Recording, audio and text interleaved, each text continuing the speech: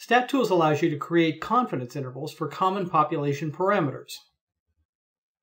Does this from its Statistical Inference dropdown. It also allows you to run hypothesis tests on these parameters and to run a few other common hypothesis tests. Finally, it determines sample sizes that ensure sufficiently narrow confidence intervals. This video illustrates some of the possibilities. The dataset you see here will be used to illustrate confidence intervals and hypothesis tests for a few population parameters. Note that the variable in column H is a dummy variable. It is 1 for all spending amounts over $1,000, and it is 0 for the others. Confidence intervals. When you select confidence interval from the statistical analysis dropdown, you see the following two options. The first option is for a confidence interval for a mean, a standard deviation, or the difference between two means. And the second option is for a confidence interval for a proportion or the difference between two proportions. Only the two difference confidence intervals are illustrated here. The others are similar. To get a confidence interval for the difference between the mean spending amounts of males and females, you choose the mean standard deviation type as the confidence interval type,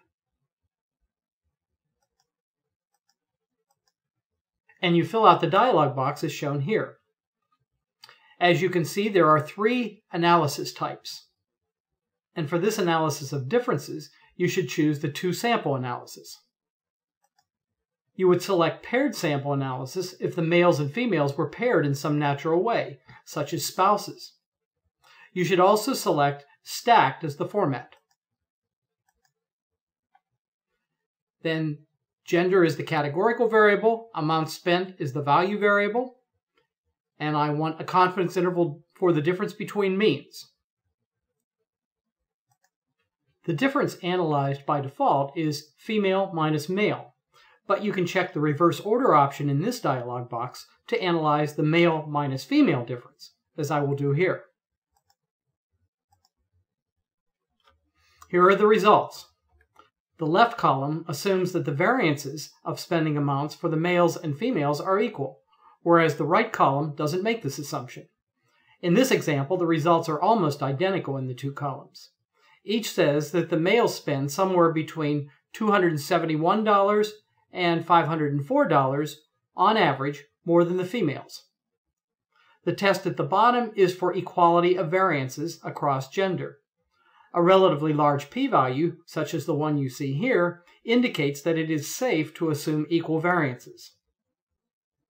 Next, I will create a confidence interval for the difference between proportions, specifically the proportion of males who spend over $1,000 minus the similar proportion for females.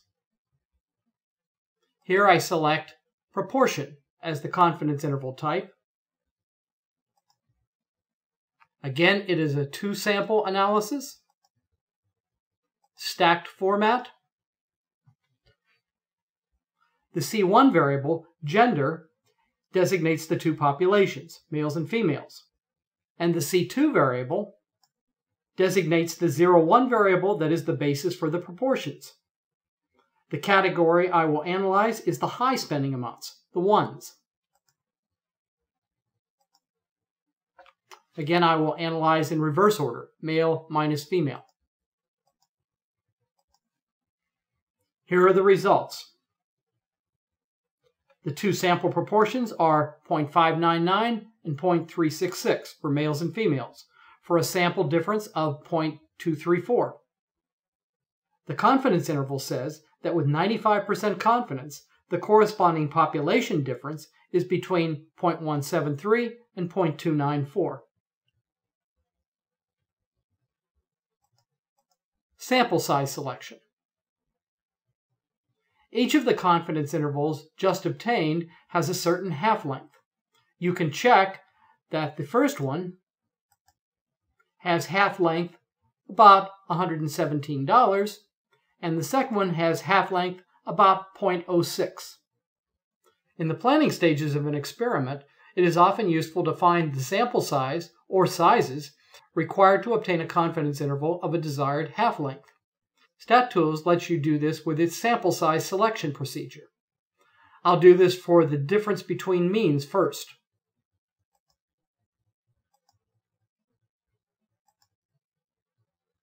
The half length I will ask for is $50.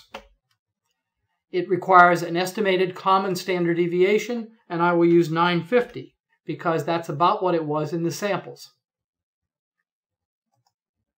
And the results show that about 2774 people of each gender must be sampled to achieve this level of accuracy. In the same way, for the difference between proportions, I will request a half length of 0.03. It was about 0.06. In this case, you need to estimate the proportion of high spenders in each gender. If you don't know that, you can enter 0.5 for each,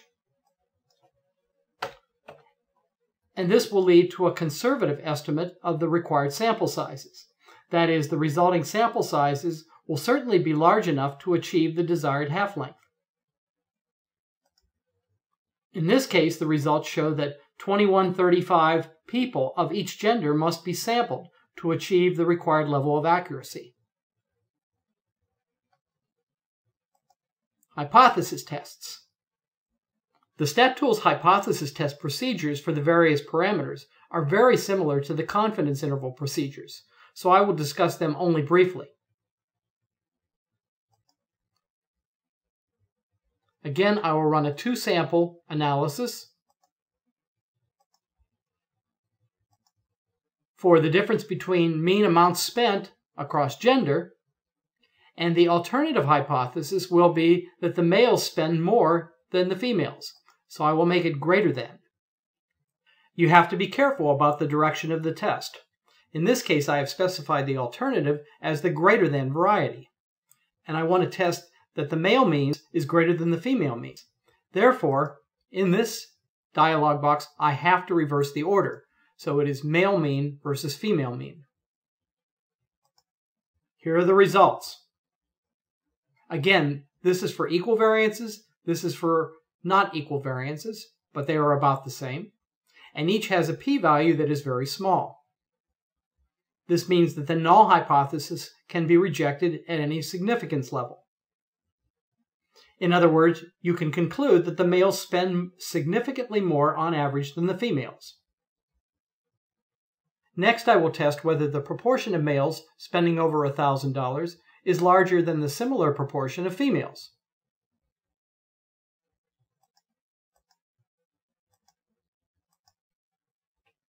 Again, two sample, stacked format,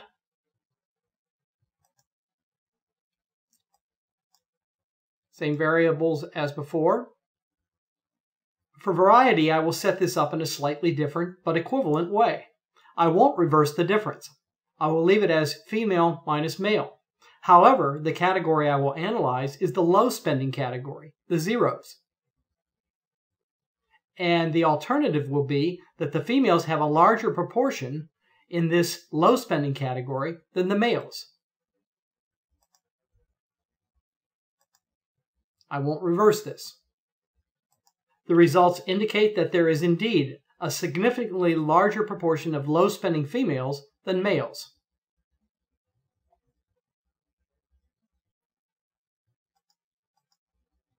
ANOVA.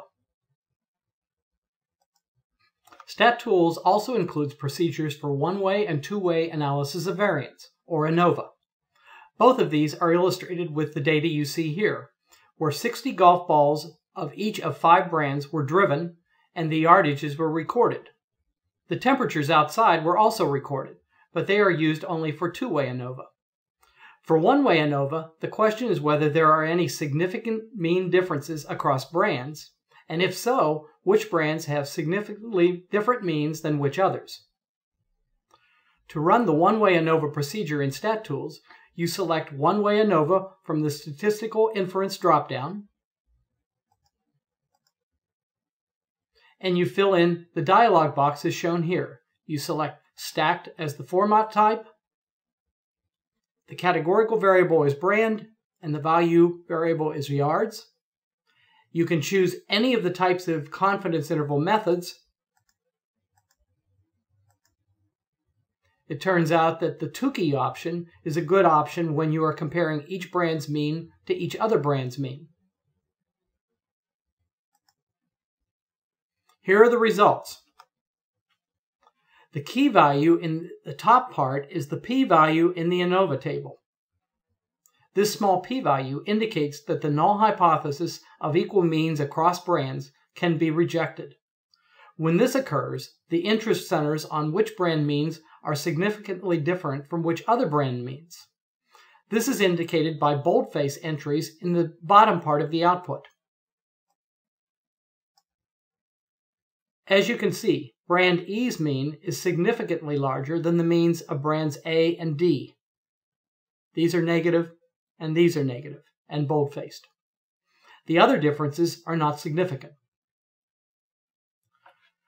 Twoway ANOVA lets you check whether the means across brands and temperature differ. For Twoway ANOVA, StatTools requires a balanced design. This means that there must be the same number of observations in each of the brand temperature combinations. With 5 brands, 3 temperatures, and 300 observations, this means that there must be 20 observations in each brand temperature combination, as is the case here. If the design isn't balanced, StatTools displays an error message. Now I will run it. The two cat variables are brand and temperature, and yards is the value variable.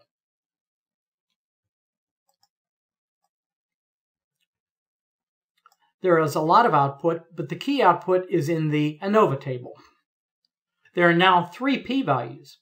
The first 2 are for main effects of brand and temperature, and the last is for the interaction between brand and temperature. The first 2 very small p-values indicate that the means across brands are not equal, and that the means across temperatures are not equal. However, it is possible that some brands are longer in one temperature and others are longer in another temperature. This is essentially what it means to have an interaction.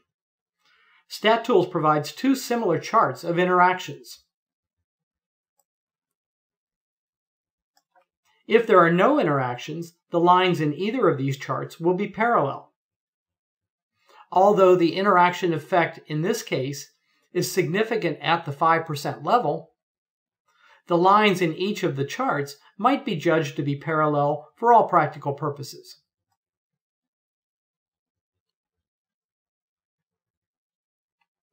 Chisquare test for independence. The last procedure in the statistical inference group is the Chisquare test for independence. Its purpose is to test whether 2 categorical variables are related in some way. The example of laptop and desktop sales shown here illustrates this test. Each number in the table represents the number of days with each joint category. For example, laptop sales and desktop sales were both low on 4 of the days.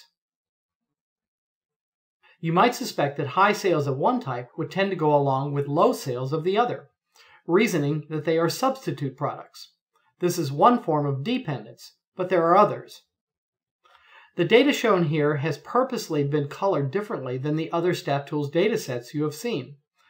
This is the one instance in StatTools where you do not create a StatTools dataset as the first step in the analysis. Instead, you select chi-squared independence test from the Statistical Inference dropdown, and you fill out the dialog box as shown here. You specify the range, which can have the headings, but it doesn't have to. And you can give titles for the reports.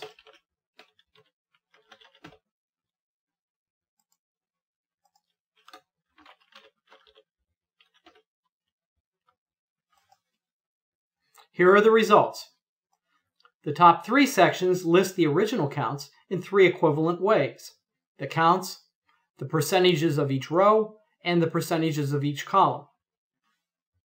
The next section lists the expected counts if there were independence, and the section below it lists a distance measure between expected counts and actual counts.